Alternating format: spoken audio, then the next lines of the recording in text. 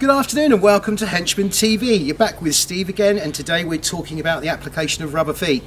So for just a bit of ease here, I've got the leg. You can do this yourself. You can extract all the legs on the 3 adjustable leg variants of the ladder.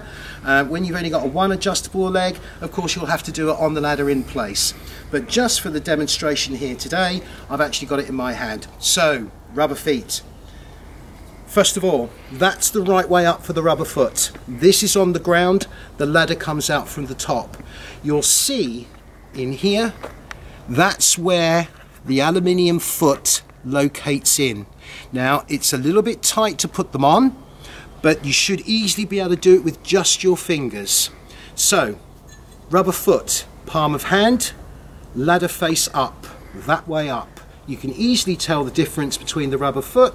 The hollow is towards the ground, the concentric circles are towards the ladder, and of course you've just got the truncated cone, wider at the bottom, narrower at the top, it's that way up. So, putting it on the leg of the ladder, put that in my right hand, you should be able to get 2 of the 4 claws at the bottom of this foot in without too much difficulty at all.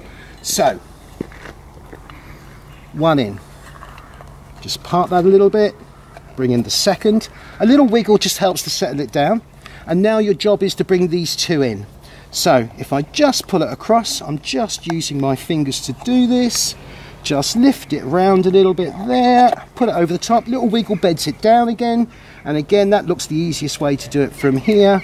Just prise it out. Get it over that claw. And there you are. It's good to go.